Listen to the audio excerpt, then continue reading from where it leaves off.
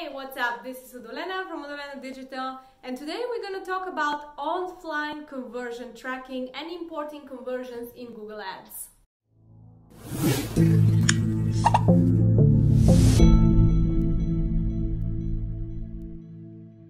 Welcome to my channel. Be sure to subscribe. Every Sunday I post a new video on topics like pay-per-click marketing, online advertising. Sometimes I talk about my favorite books and courses as well. So you will get a new video every single Sunday. I'm really trying to get to 1,000 subscribers so I can start monetizing my channel and invest some of these profits into better equipment, better quality, better software, and really grow the channel a lot. So if you like the content, please subscribe or invite other people who you think might benefit from it.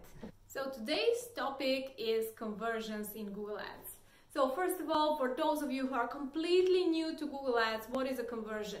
So conversion can be anything that you decide, any action that is positive for you and you want users to take when they're on your website or not on your website, and you want Google Ads to drive this action. So it's a way of measuring really whether your campaigns are working or not. So this is absolutely a big must for any smaller business or bigger business which is using any kind of paid advertising, because from the moment you pay for a click, let's say someone clicks on your ad and comes to your website and you don't know what's happening after that, what happened after this click, you basically are never sure whether your campaigns are working or not. So this is super important. What you can track online visits, you can track clicks on certain pages, someone watched the video, you can track submitted forms. Let's say someone submits a quote on your website, requests a callback, submits a form, downloads a brochure or kind of freebie, and becomes a lead, so they end up in your database. You can track phone calls, so people calling your business through ads, just clicking on the ad and calling it, or going on your website and calling through a phone number that you have set up there. You can track also people who visited your store. If you have enough foot traffic, you can check my video on how we actually track store visits. And yeah, you can track basically any kind of activity which is valuable to your business. So now I'm going to talk a lot about how to track the offline conversion. So let's say when someone comes into your database, let's say they submit a form, they become a lead.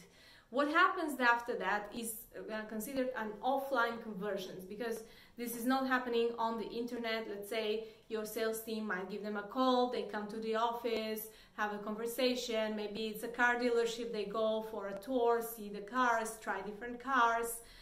Then there is assessments, then there is qualifications, like whether they can get a loan, whether they can get funding, and essentially someone buys. So the whole goal of tracking offline conversion is to understand how many of your leads and forms and which campaigns from which keywords actually brought these valuable actions that you actually, this is the whole reason why you are advertising for, is actually to get this sale done. But you're never sure what happened and which actually campaign and what action actually brought the user to this point if you don't track offline conversions. Tracking offline conversions in Google Ads is quite easy. However, it's not super simple. So how it works is you go in the interface and you select tools, then conversions, and then you create a new conversion. So in that case, you can create an import. So an import means that you have a list of different actions of different customers, and you can import these lists directly in Google Ads. So you can do this manually, or you can schedule to do it automatically. You can do an integration with your CRM. Let's say if you're using Salesforce, for example, or Sales Cloud, you can do a direct integration. And what this does is actually Google matches the data that you provide to the data that they have, and actually shows you where the sales that you recorded in your database match with the clicks that Google has recorded in their database. Here is an example of kind of like a workflow of what I'm talking about. So let's say someone clicks on your ad, all right? Click. What they do have is something we call GCLID or Google Click ID. So this ID is basically a string of numbers and letters which is associated to this user, to this click. And this is a unique one, so nobody can recognize the user or get any kind of personal information based on the GCLID. So what happens then is, let's say they fill out the form on your website.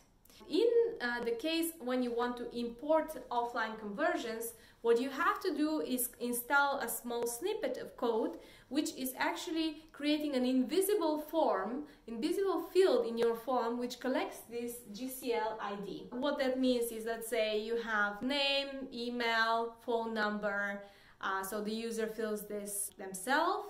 And then there is a hidden form, a hidden form field, which is the GCLID, which, if you've installed correctly this snippet, will be collected from the form.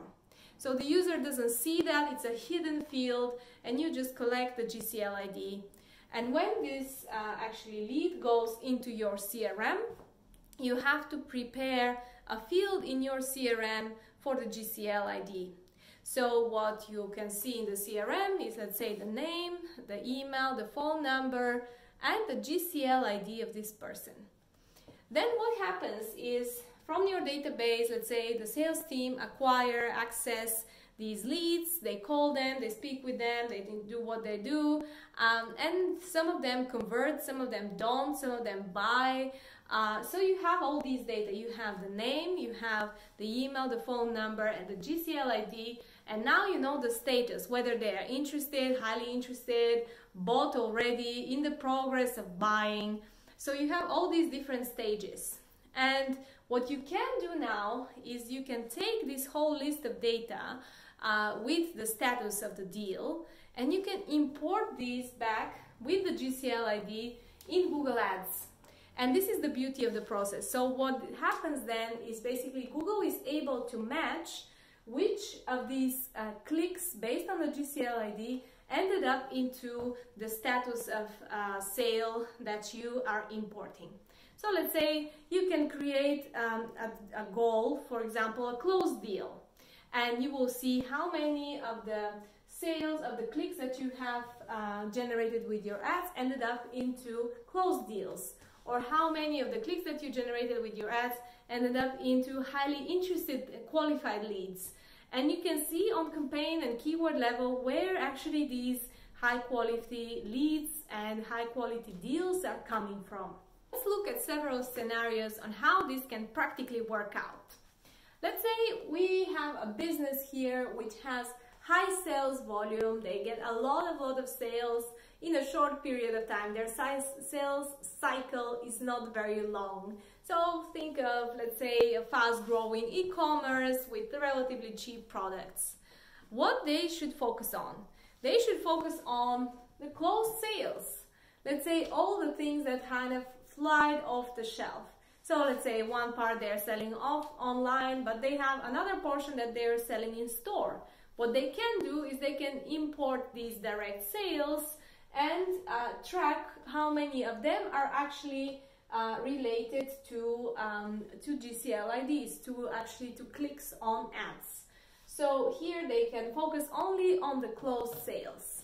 What they can track is everything else, like phone calls, qualified leads, submitted forms. However, this is kind of more of an FYI because their original goal is closed deals. And the reason for this is because they can optimize for them, and they have so many of them. The life cycle is very short, so they can purely focus on this, and they will have enough conversion data to optimize for this. Second scenario.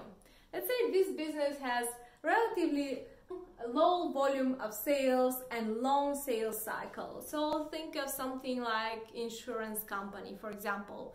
Let's say they have a bit less volume and it takes some time for someone to from submitting a form to actually buying an insurance. Let's say they have to shop around, maybe check a few other options, and then essentially they decide for one insurance. Also, there is a qualification time in the insurance company. So this kind of breaks the sales cycle a bit longer. And there are multiple interactions, let's say, with the sales teams.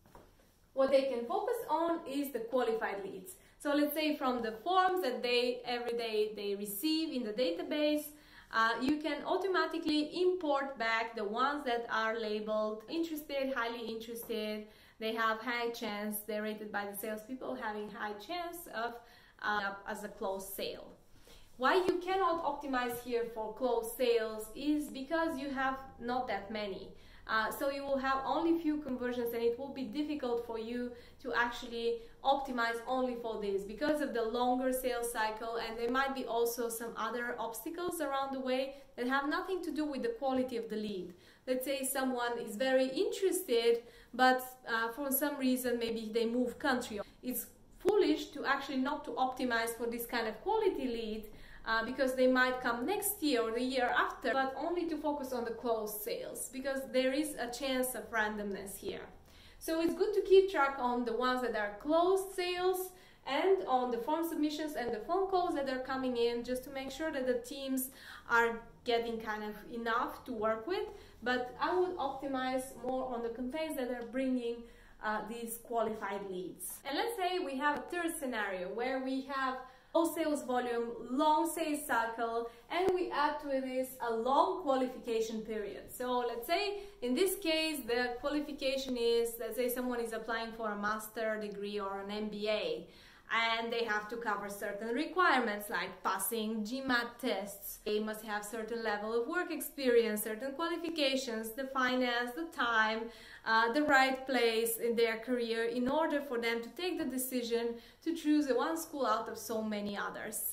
So you can imagine that this kind of leads will be difficult. So you will have relatively low level of sales, you will have long sales cycle, so minimum 1 year or a few months at least, and then you will have a long qualification period during which there is a lot of interactions, a lot of back and forth, online, offline interactions, speaking with the team. So this type of example, it's very difficult for you to focus only on the closed deals and the qualified leads, just because you won't have that many.